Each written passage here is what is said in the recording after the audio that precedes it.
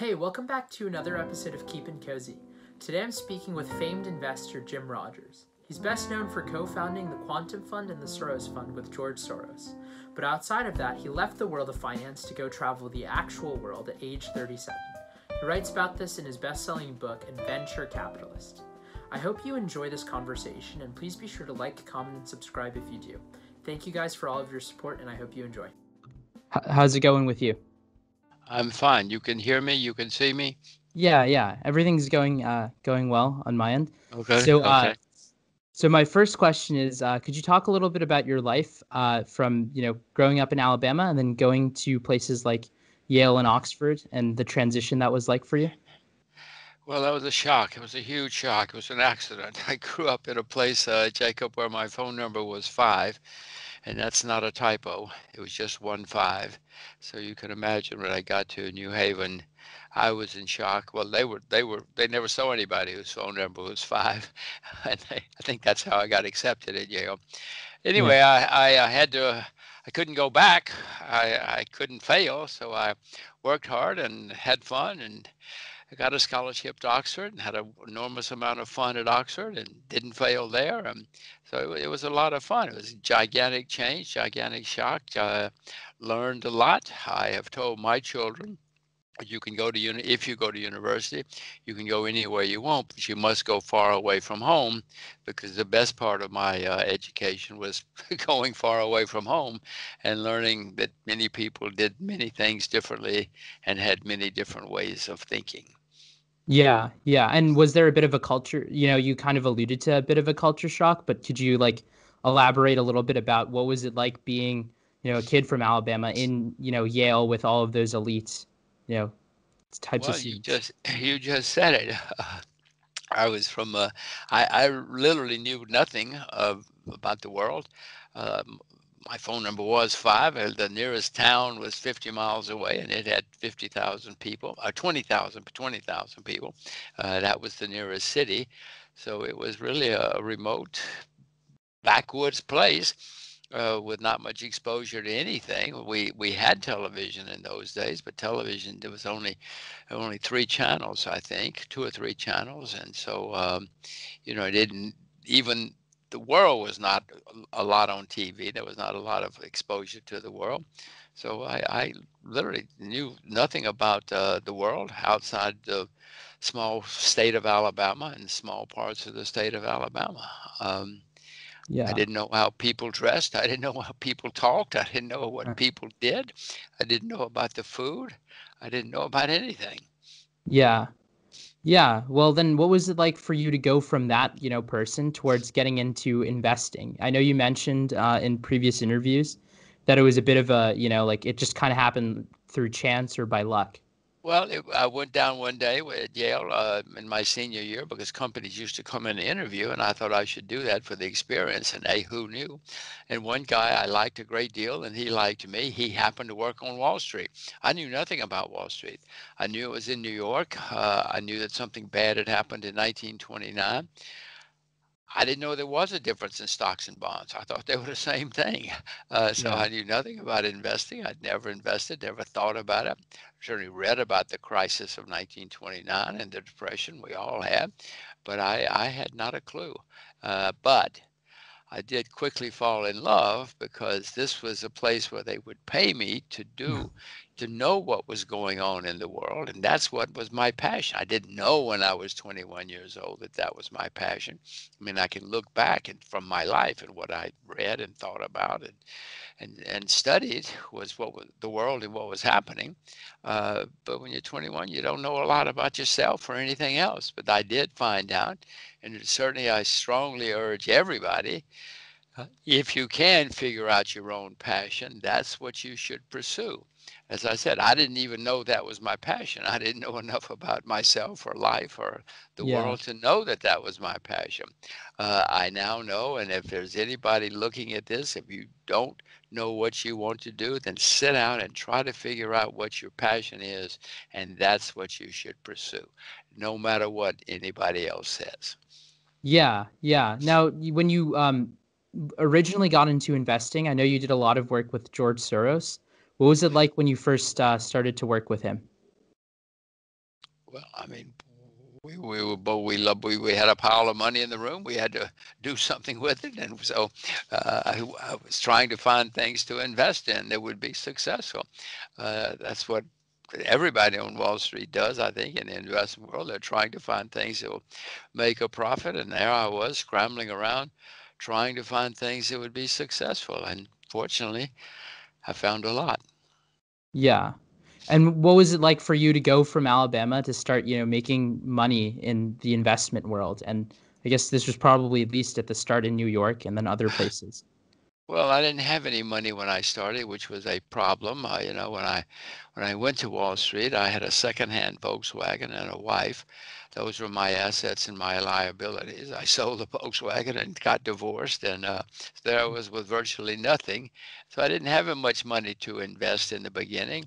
Actually, I did save some money and had a great, great, great success early in my career. I tripled my money in like 5 months when everybody else around me was collapsing. And so I thought, this is really easy. I'm going to be Bernard Baruch. This is wow. I'm going Yeah. to be fabulous. But then 4 months later, I'd lost everything. I wasn't as smart as I thought I was. I didn't know nearly as much as about myself or the market as I thought I did. It was a great lesson. Yeah. Yeah. And do you mind just talking a little bit more about your relationship with George Soros? Were you guys always, buddies, or what makes for a good investor Jacob, relationships? you're talking about 50 years ago. You might as well ask me about my first wife or where I went to college. I mean, we both love the investing world. He was a great trader. I was apparently fairly good at research and finding ideas, and I loved what I was doing. I would have worked 80 hours a day if I could have on the research. It was so much fun and traveling around finding ideas, and he was good at investing and market timing. So it worked. But you're talking about something decades ago. So I Yeah. say you might as well ask me about my first wife. I told you I divorced her, Yeah. Yeah. and I don't remember too much about her. Well, then I guess maybe you'll remember a little bit about when you left the investing world and you went on, the adventure you talk about through adventure capitalist. Do you mind going a little bit into that? What it was like leaving? Well, all my life, and I had no clue what I was talking about when I was a teenager. I used to talk about I want to see the world, and I always had that in my brain. Again, that's one of my passions. I didn't know enough about myself to know that I meant it, that I was very serious. But I always wanted to go and see the world, and retired at 37 with the idea that I was now going to see the world. And what I wanted to do was go around the world on a motorcycle because the motorcycles are exciting and I wanted to see the world. Unfortunately, it was impossible in those days. There was the Iron Curtain, Red China, all of that kind of stuff. But I set out trying to pursue that goal. And in the end, I finally got permission to ride around Central Europe. I got permission to ride around China. So I mean, in the end, I got permission to go across the Soviet Union, which was the last piece of the puzzle. It's a very big piece if you look at a map. Soviet Union was gigantic, but I finally got that piece too, and off I set. It took what 8 or 9 years later, 9 or 10 years later before I could do it, but I did it. That Yeah. was the goal. Yeah. And well, what was it like leaving the investing world? Did you have any apprehension? No, not at the time. I had made a little bit of what it was. It's not so much money now, but at the time it was more money than I could ever conceive of having in my Yeah. life. As I say, guys make that much in a day now or in a single trade. But thought I had enough money to last me the rest of my life, and I wanted to have more than one life. I didn't want to wake up one day at age 75 and people would say, "Oh boy, he was a great investor and that's all he ever did." No, I Yeah. wanted to have more than one life. A passion, another passion was to have more than one life. I literally wanted to do as many things as I could and see as much of the world as I could. Now, of course, a lot of my friends have a lot more money than I do because they stayed and worked and worked and worked and worked. But I've had a lot of adventures and a lot of lives, and that was what I wanted to do. Yeah, yeah. Well, one of the things I wanted to ask you about would be specifically, do you have any advice for talking to strangers who you meet on these kinds of travels? Well, my main advice is do it.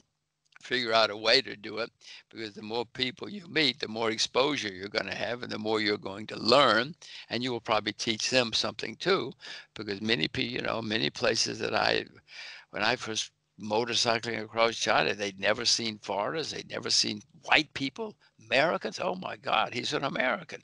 It was a shock to all of these people. Just seeing a Caucasian American shocked a lot of people. So my advice is, if you can, figure out a way to do it, even if it's just ask for directions or something, ask the time of day, because the more you can engage with other people, the more you will learn and the more they will learn. Yeah. Yeah. Well, so I guess, your writing kind of touches on, an ever increasing world, and it kind of falls under the umbrella of globalism. And one of the things, we've been talking a lot about on the podcast is just how students' lives are going to change a lot due to, increased globalism. Do you mind like giving your thoughts on how you think a student's life will change? Well, Jacob, first I wanted to tell you that the world always is changing, and it always has been. You pick any year in history, everything that people thought was wrong 15 years later. Doesn't matter where, what year, 1900. Pick 15 years later, everything they thought in 1900 was totally wrong. 1930, Yeah. everything people knew was right in 1930 was wrong in 1945. So I pick any year. So when you ask about change, the most important thing you need to learn is it's changing and it's not going to stop. And if you want to adjust and succeed, you better figure out the change and adapt to the change. So I can tell you what I think is going to happen. I know, first of all, the most important thing, whatever is happening now in your life and whatever you know in the year 2020 is not going to be accurate in 2035. It's going to be Yeah. totally different. So, yeah, I mean, you and I are talking over the internet. That's obviously a gigantic change which is taking place. It was already happening, but crises always accelerate any change which is in place. My kids get education over the internet. That could have done that 10 years ago, but this virus has caused that to accelerate. Ordering food, etc. All of this, Yeah. conferences, all of this is being accelerated, has been around.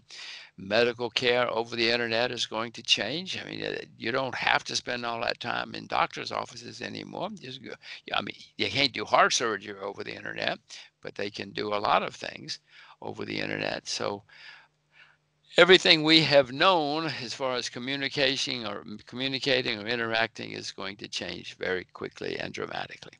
Yeah, yeah. So, I kind of want to ask, have you ever read the book Things Fall Apart by Chichua and Chibe? I have not, but I can tell you it's right. Well, If they say things fall apart, they're right.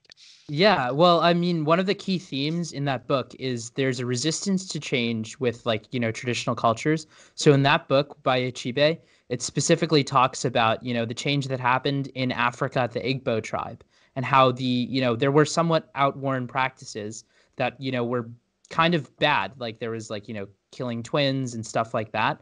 And then, these Christian, kind of like colonizers took over and they changed things and there was a bit of resistance, but overall it led to perhaps a better, tribe. Do you think that that kind of, ethos is happening in the United States with a resistance to the eventual change that's occurring? Well, as you just pointed out, that's often, in fact, nearly always, resistance to change. That's why that's why people are called iconoclasts, you know, because they come along and say, "God, let's do something different." Deng Xiaoping in China came along in 1978 and said, "We got to try something new. This is not working." And of course, a lot of people were against it. In fact, Deng Xiaoping, Mao Zedong had put him in jail for a while because they thought he was strange with these new ideas. So of course it's happening in the U.S. Donald Trump won the election because he was against a lot of the changes which had taken place in America and would take place in America. Uh, people are called conservatives because there's a good reason. And I'm not suggesting that it's wrong to be against change. Some things are great. Some great traditions are great. Some religions, many people live and die by their religion. Whether it's right or wrong doesn't matter. It's good for them and good for their nations and good for their societies. But my basic point is it's going to change. Is it for the better? I think it's for the better, but many people resist it strongly. They have wars, they have persecutions, they have pogroms because they don't want change. But resisting change is not wise. Yeah. Yeah. Well, the second half of the podcast specifically focuses more on student advice. One thing that I found pretty interesting, while watching your lectures was what you thought about philosophy and history being the best majors to study in college. Could you talk a little bit about why you feel that way? Well, they were the best for me, Jacob. What the best major for anybody is what you love. If you love pottery, invest in, and major in pottery or art or something like that. For me, it was phenomenal because history taught me that the world is always changing. I told you before about 15 years. Um, Yeah. that history is exciting and interesting and wonderful for me because it taught me about the world, but it taught me also that the world is always changing. Philosophy, I studied philosophy at Oxford. I was not very good at it at the time. Later, I said, "Oh, now I know what they're talking about," And in later life, I started sinking in, and I started. But it teaches you to think. It teaches you to think whether you like it or not. And if you're going to adjust and be successful in life, you need to be able to think. Most people Yeah. look at the TV or the newspaper or the internet and say, well, the sky is blue. Well, maybe it's not blue. Maybe you better think about it. Maybe you better go look out the window. Most people just say, well, it says here in the paper the sky is blue. They won't even go look out the window. So it teaches you to question, to think, and to come to your own conclusions. Yeah, yeah. Then, you kind of, in one of these lectures I watched, you said that practical majors like accounting and finance aren't necessarily the best for people who want to study business. Could you talk a little bit about that? Well, in my mind, they're not. I taught myself accounting. I'm not necessarily very smart, but accounting's pretty simple stuff. Yeah, Assets, liabilities, income, expenses, debt, assets, things like that. One can sort out and figure out. Now, if you're going to be an accountant, if that's your passion and you want to be a CPA, then of course you've got to go deep and take a lot of courses and get certification. But if you're going to have businesses or life or be an investor, most of it that you need, you can learn yourself. Uh, but if that's your passion, Jacob, for goodness sakes, do it. I never took an accounting course in my life, but I do know enough accounting, plenty of accounting, to have had a success on Wall Street. A lot of which is based on accounting. If you don't understand the numbers, you should not be investing. yeah, yeah. Yeah, well, kind of on the topic of investing, how do you know if you're a good investor when you're at the age of, 21, 22? Well, I didn't know. I knew nothing about it. I quickly realized, oh my God, this is fun. This is what I want to do. And I even thought I was good for a while until I told you I lost everything, totally everything. Uh, but And when I first went to Wall Street, Jacob, I assumed everybody was there was, they were educated, they were experienced, they must know a lot about what they were doing because of the circumstances. Well, quickly I figured out, no, they don't know what they're doing either. They don't know much more than I do. They know Yeah. more than I do, but not much, not enough. So I realized that everybody has to figure it out themselves. And there's more than one way to be a good investor. I knew a guy once who had more than one guy. They were fabulous traders. They were short-term traders. They buy them, sell them, buy them, sell them, buy them, and sell Yeah. them. If they held it for a week, it was a long time. Turned out that I was terrible at that. I was not any good at short-term market timing. My strength, if I have one, is to find something that's very cheap where there's enormous change taking place and investing and staying for a long time. But there's more than one way to be a successful investor. I had no idea of any of this. I had to learn. I learned the hard way by observation and experience. I guess you could go to university or somewhere and take some courses, but Yeah. I don't think that's going to teach you. Yeah, and you've mentioned, I think, once before where if you only had 20, if you could only make 20 investments in your life, people would invest differently. Could you talk a little bit about that, statement? Yeah, that's because Jacob, everybody wants a hot tip. Everybody wants to be rich this week. This week, just give me one hot tip. Well, hot tips are very dangerous. If you want to be successful investor, you stay with what you know. And everybody watching this knows a lot about something, whether it's sports or cars or fashion or something. You look at it every day. You go on the internet. You read about it because that's what you love. Well, when you see a change taking place that you know is going to be successful because you know a lot about that, then do more research and make investments. That's how you become successful. As you said, if you can only have 20 investments in your life, you're not going to make many investments. You're not going to be jumping in, jumping out, listening to hot tips, watching something on TV and making a foolish investment. Just stay with it's boring. Yeah. Nobody wants to hear it. Everybody wants a hot tip to get rich this afternoon, but that's the way to be successful. Yeah. Unless you're one of those people like those guys I mentioned before who are very good short-term traders. Roy knew the guy I used to work for. He didn't know what IBM was, but he could sure trade IBM stock. If you'd Yeah. ask him what the manager or what the products were, he knew virtually nothing, but he could Yeah. buy and sell that stock. Yeah. So, the final thing I want to talk about is you alluded to the fact that, you and your family have left America and moved to Singapore. Could you talk a little bit about why you think Singapore and Asia is the move? Okay, we are still Americans, by the way. Yeah. I wanted my children to speak Mandarin, and we were doing that in New York. But it quickly became evident that just one second, happy baby. It quickly became evident that if I was serious, that I was going to have my children in a place where they didn't have any choice. Sure. I cannot tell you how many people, hundreds of people, who told me, yeah, but when they become 8 or 10 years old, they're going to stop speaking Mandarin or German or Spanish or whatever the parents were trying to teach them, because it's not cool. It's not cool to speak Chinese when everybody else is speaking English. And I realized it was true. I looked around and I saw uh, hundreds of people told me, oh gosh, our parents taught us Spanish and we hated it, and now I wish I'd stayed with it, or Yeah. Chinese or whatever.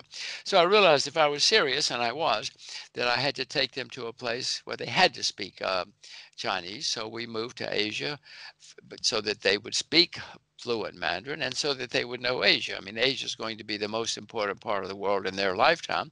So it was very simple to make sure my children are prepared for the 21st century. Yeah. Can you just elaborate for the last question why you think Asia is going to be the most important place to live during, our generation? Well, Jacob, look out the window. It's already happening. You don't know. You don't know that China's gone from nothing in 40 years to uh, the second biggest and most important economy in the world. You look at India. You see what India is doing. I mean, it's a second to contender, if you ask me. But it's certainly having Yeah. gigantic change.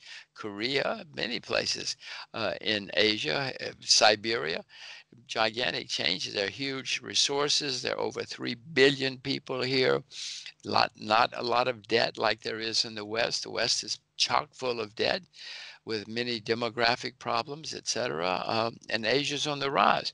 Yeah. Jacob, I mean, if you read history, you realize that China and India, most of the time in the past few thousand years, have been the number one countries in the world.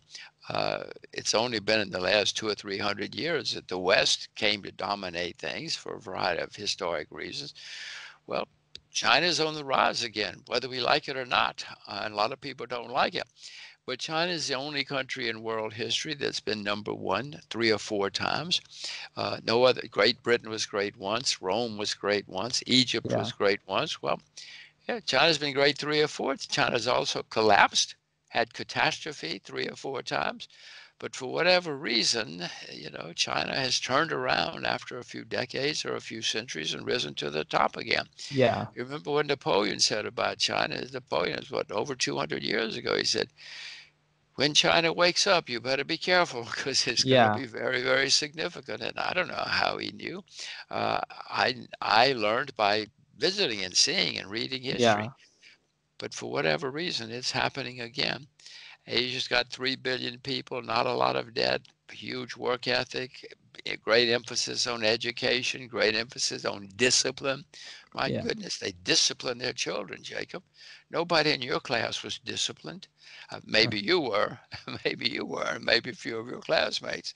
But most American students and children are not disciplined. But in Asia, they are. Yeah. Well, do you think the West is doomed? Do you think, like, because of the debt and all of the political instability, kids are going to have to leave the United States? They don't have to leave. They can stay and adapt, but they better learn to adapt. You better learn self-defense. And Yeah. because history shows that every time a nation or a society has gotten itself into this kind of problems, there have been uh, crises or semi-crises. I'm not sitting here trying to give you doom or something. I'm just telling, look at history.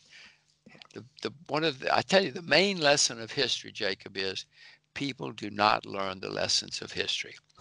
History is very clear, but most people either don't know it or ignore it or think Mr. Trump thinks he's smarter than history, for instance.